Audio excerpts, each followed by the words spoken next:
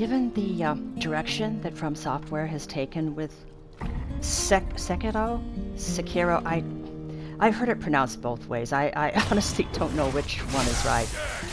Anyway, given the direction that they have taken with this game, I would not be surprised if at some point in the future they make a game where our character is literally stripped naked. I mean, literally stripped naked.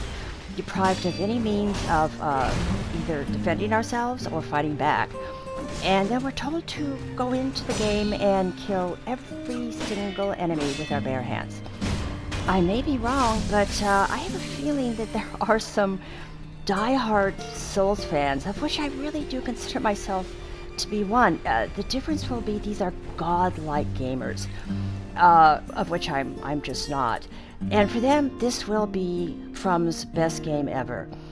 In the meantime, we have these games in which non-godlike gamers who want to play them are dumped into situations where we're fighting enemies like this one that moves almost like a cockroach and hits almost like a Mack truck, and we're told to go into this small space and beat the crap out of them before they beat the crap out of us.